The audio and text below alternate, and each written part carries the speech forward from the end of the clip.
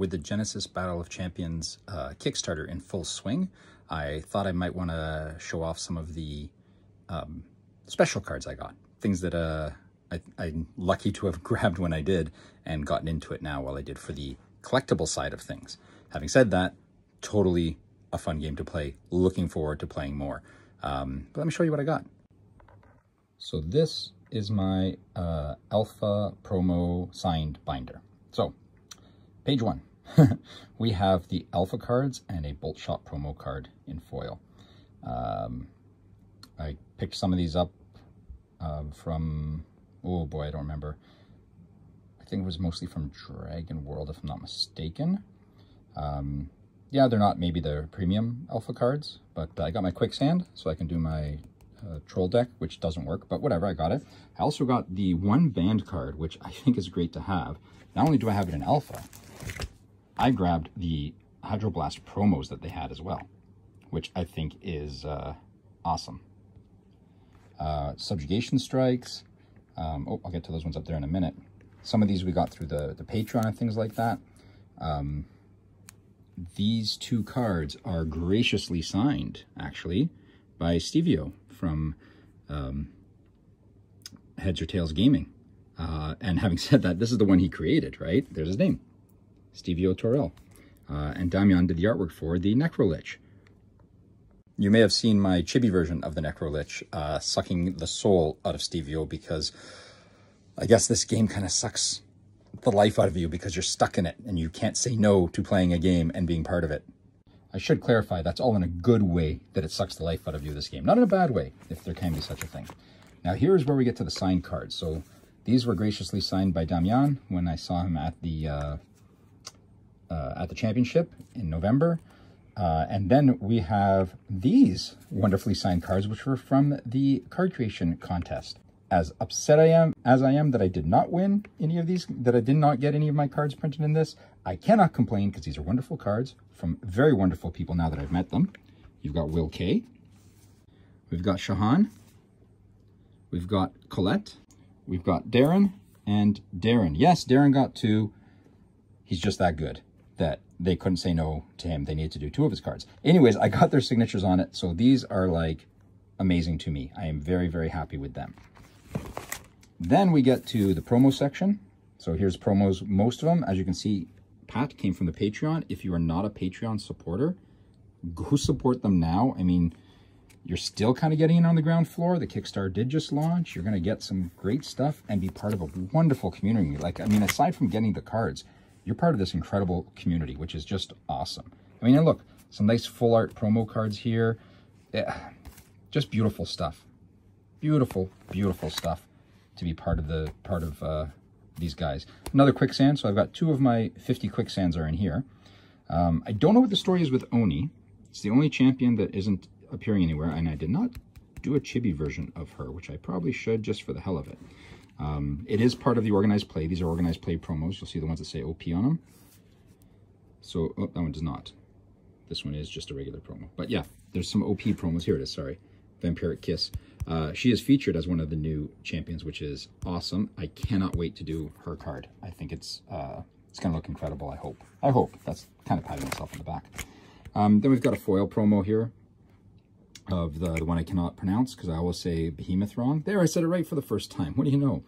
And aside from that, well, that one, that's the only one on that page.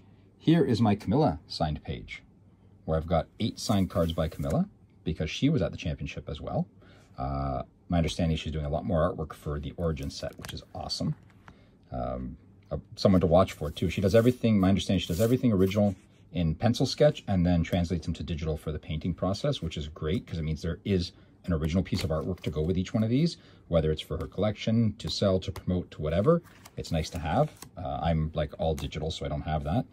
We get the Damian signed champions. I got all 12 signed on the art side. I'll let him choose. He wants to sign on the art side. The rest of them are up there. We've got a signed Al-Ilm. We've got a signed promo of Long, right? Yes. And on the beach attire.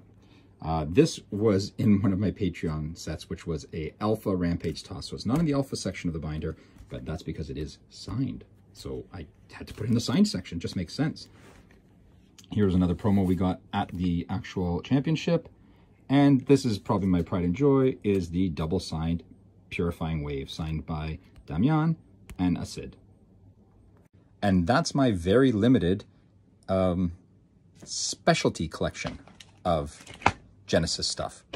I was hoping to get more just to have, because, you know, it's kind of cool to have some of this stuff like from early on. It's the sort of thing that I've missed with most other TCGs.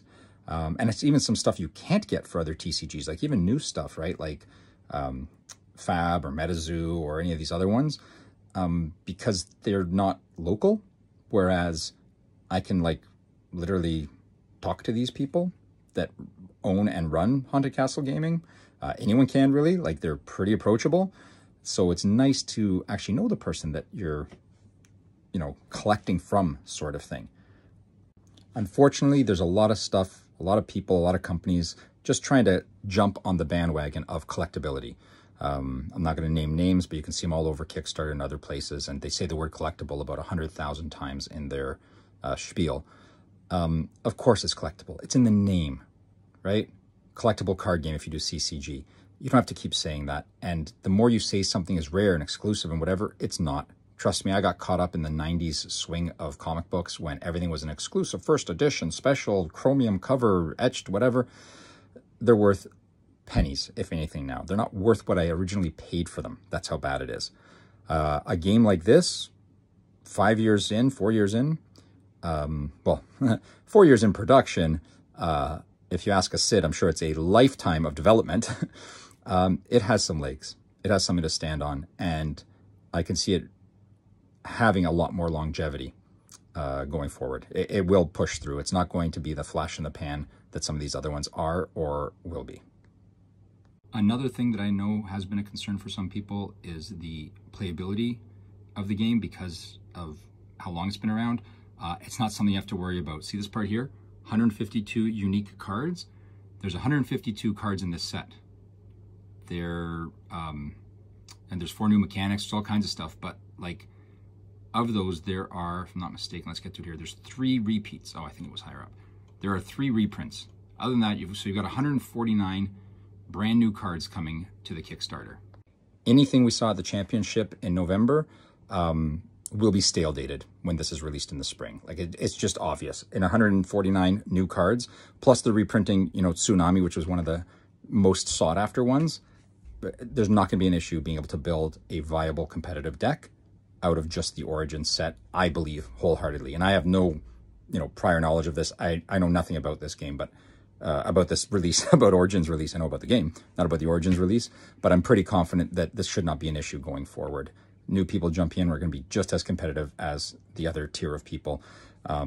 It seems like a very well-balanced and thought-out game, and they have said that, you know, they don't want exclusivity, they don't want to lock people out of things. So if a meta gets developed that is pushing certain cards, they'll find a way to make it more competitive, whether it's by printing repeats of those or not nerfing them, but coming up with some way to defend against them in another set. I mean, come on, it's been 4 years and they have 1 banned card, just 1, which is pretty damn impressive. So go ahead, if you can find any of these alpha cards at your LGS or anything or online somewhere, go ahead and order them. They're neat. I mean, I actually really hope that they do some sort of callback promo at some point where they grab the old layout and artwork, you know, like the torn page and stuff like that. Maybe not exactly like this, but close to, like do something that's kind of a callback to it. It'd be a nice little, you know, frame treatment sort of thing to for the nostalgic factor. I mean, I'm talking 5-10 years down the road, obviously not next year, but hopefully in a set in the next 4 or 5 years, they'll think of something like this as a promo, and it'd be pretty awesome. Thanks for watching, champions, and I will see you in the battlefield or arena. Pretty sure it's arena. Whatever, it'll be the 5x6 grid where we, you know, duke it out and fight each other sort of thing. So whatever, that's where I'll see you guys in Tabletop Simulator or in person. Bye.